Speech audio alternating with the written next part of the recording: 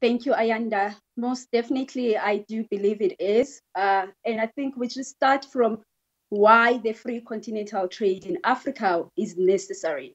It is here to make sure that we decolonize the African economies, because most of these African economies, what they did since the 1960s, when supposedly, decolonization happened, they kept most of those legal frameworks that were put together from a legislative perspective by most of these colonizers.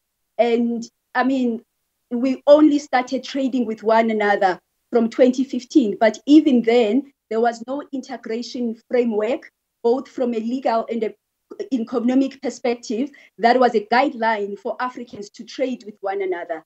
And I always say that as long as we are not able to trade with each other, as long as we don't have that center of excellence that is allowing us to do that, we honestly cannot be able to trade together with the world. So yes, I believe it is the solution. What's interesting, Dr. Davies, of course, is that trading looks very different now to what it did before the pandemic. A lot of digitization taking place, and that presents very unique challenges for a continent like Africa. How worried should we be about our ability to keep up and the consequences that that might have on our ability to rebound from this pandemic?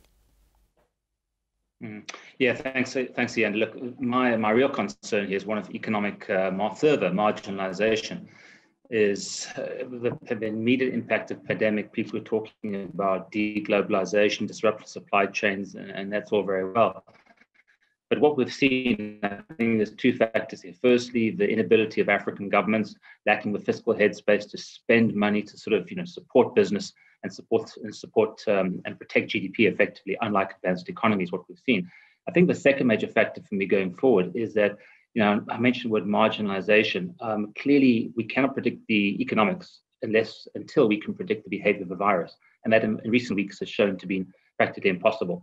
So economic certainty can only come about through vaccination programs. The number of vaccines that African countries have been able to procure so far is absolutely minimal.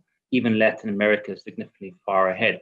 So I think without mass well-implemented vaccination programs across African countries, I feel this disconnect between ourselves. We'll see a further marginalization of the global south effectively, and that's Africa. Think travel tourism. People will not be traveling, and this will cut off. I think we'll have almost a green passport type system. We currently, as Africans, we travel around the continent, the yellow fever certificates. We'll have a similar certificate for those who've received the vaccine, those who have not. Without sort of so-called vaccine created herd immunity in those particular countries, we'll see a continuous delay in recovery in travel tourism and spend in that particular sector, which is very bad news for African economies.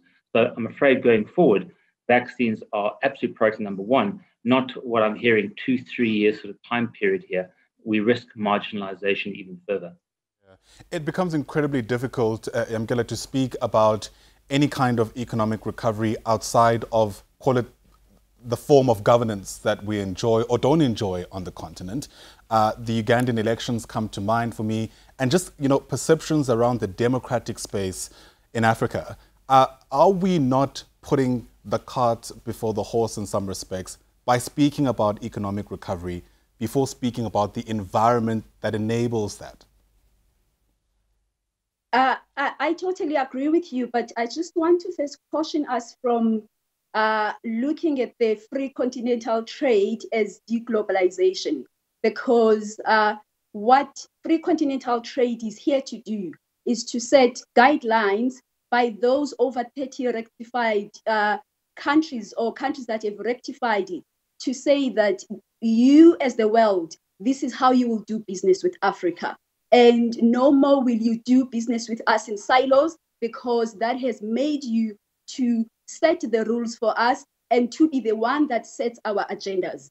And I understand that has been our biggest problem. And totally agree from a governance perspective that at this point in time, the AU is failing Africans with regards to doing that pure oversight of making sure, or the power or the ability of making sure that African leaders are accountable to their own people. But at the same time, we can't say that because we've seen this across the world. I mean, the US has just gone through the worst political turmoil, and we've seen this across the world. And we can't say we're giving different rules for Africa that, you know, because we're having these political issues, which I agree we should be solving, then it means that we can't speak about our economic emancipation. At this point in time, Africa has the ability to feed the whole world. But I also agree with what the professor is saying, that with all those resources, unfortunately, as long as we don't have access to technology, because right now only 40% of Africans have access to technology. Out of 1.2 billion Africans, we only have 800 million, over 800 million Africans, they don't have access to electricity. So those are the kind of issues that on my side, I see as the biggest things that can cause us to struggle to trade with one another. And that's what African leaders need to be looking at. Yeah. And Dr. Davies, it does have to be a nuanced conversation, doesn't it? Because the reality is Africa is facing the unique challenge of trying to shake off some unfavorable stereotypes, and that's just one way of putting it. I wonder how we can reckon with these dual problems effectively, though, you know, reckoning with our problems, but also not allowing those to allow the rest of the world to paint us all with the same brush as the lost, dark, forgotten continent. Mm-hmm. Look, it's this is a very complex sort of conversation. I think for me going forward, a couple of positives. The free trade agenda is arguably one of the most, probably the most ambitious free trade projects since the World Trade Organization in the 1980s. And sort of, you know, good kudos to African institutions, AU, for driving this agenda, particularly at the time in recent years. We've seen a Trump-led sort of trade strategy policy, which has been incredibly disruptive, to say the least, and counter to the interests of multilateralism. So that's the first thing. But the real thing about the free trade arrangement is to build economies of scale. The majority of African countries are, unfortunately, tragically, are just too small to matter, I'm afraid. They don't have economies of market scale. We need to integrate these economies to make them more attractive to capital. And that's what the free trade agenda is all about. The real issue, however, is not just about signing legislation, no matter how well-meaning. It's about removing non-tariff barriers, service, sort of border infrastructure, an array of very real complex issues. So within 5 to 10 years, the African Continental Free Trade Agreement talks about a reduction on tariffs to zero of 90% of traded products. This is very good. We hope to build regional value chains. Deloitte has just done a project World Economic Forum to be released next week, in line with the Davos dialogues coming out of Switzerland, is to how do we start to build and consider proactive business government strategies towards more proactive regional value chain creation. And it's a chicken egg situation. Which comes first, the deeper manufacturing base or a free trade arrangement? I think they come hand in hand. And for African countries going forward, how do they balance proactive industrial strategy, not import substitution, but proactive, pragmatic industrial strategy with a free trade agenda, which heightens competition and does tend to create increased pressures on domestic business and industry, especially particularly manufacturing. I think the last point for me is what African states need to do, and this talks to your point, is differentiate themselves from other countries in Africa. African countries need to compete for capital, compete for talent. We haven't seen sufficient of that in the past, a few exceptions. Think Rwanda, think Ethiopia, etc. But I think with the new Biden administration, new stimulus coming, there's a wall of money that potentially can hit emerging markets. Reform is free. If a few countries, South Africa near the top of the list here, are able to do some pretty basic, decent structure reforms, we will certainly be rewarded by capital. I think that's the story of 2021 for me, of certain African countries. Yeah, and sorry, the countries that are getting this right, the countries that are able to distinguish themselves, as you put it, what are they doing enabling them to do that? Essentially, what lessons can everybody else learn from what these countries have been able to get right? I think I'll name the countries of firstly Morocco. Morocco has become a manufacturing platform to Southern Europe, France, business policies, favorable tax regime, and obviously geographic location helps as well. Secondly, see Rwanda, a highly, again, geography is against it. Small country, landlocked, Central Africa, bad neighborhood, one can say. But Rwanda has a very effective state, a state that's able to deliver key performance metrics for a civil service and very strong commercially minded leadership. That's what we need. Rwanda standing out. Another country, Ethiopia, of course, major social and even conflict issues in recent years, and conflict still simmering in Tigray region.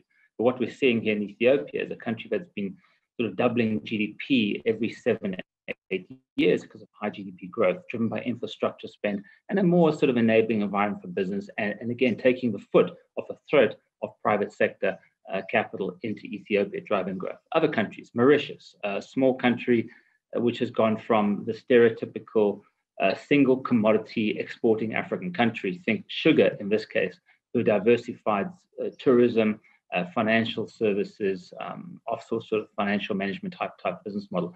So it's countries that are able to again move away from resources. Resources have very little value. It's about creating, as was said earlier, technology, intellectual capital is how do countries create, form, institutionalize, and ultimately lay the foundations for true sustainable growth. There's other examples, Botswana, Namibia, small countries, decent governance moving forward. And of course, you have many others in reverse gear. Ghana is another one, standing out, doing extremely well in recent years, again, because of good political, economic management. Senegal, Cote d'Ivoire, Ivory Coast, making very good strides. These are the countries that stand out. The others, I'm afraid, if not standing out and competing, they are in economic terms or economic growth terms, I'm afraid, in reverse gear. Yamkela, very quickly then, Dr. Davies touched on what arguably is the big story of the moment, at least in the Northern Hemisphere, a new presidency in the United States. Do you feel Africa now has a friend in the White House? I hope Africa now has a friend in the White House. I'm always very cautious to be optimistic up until we see the president coming out loudly to undo some of the things that have been done by the previous government of the US. But we're finding another friend with the UK because of Brexit and things having not gone so right for the UK there. And they're looking into Africa as a friend. Yesterday, already we had a UK business and Africa business conference. And Prime Minister Boris himself was there and making some big commitments and telling us that, as of already last year, they'd already spent over 800 million pounds in 28 African countries, and they're looking at increasing that. And to hear such things, coming from investors and making commitments into African projects in the midst of the pandemic, Ayanda, it has to tell you that Africa is still seen as the market of choice, and because it has a young population, then it has the ability to grow. But as the doctor is saying, and I'm in total agreement, that there is quite a number of things that we need to look at. It's an incredibly interesting conversation. Thank you very much for your insights. Yamkela Makupula is the CEO of Reuz Africa. Appreciate your time.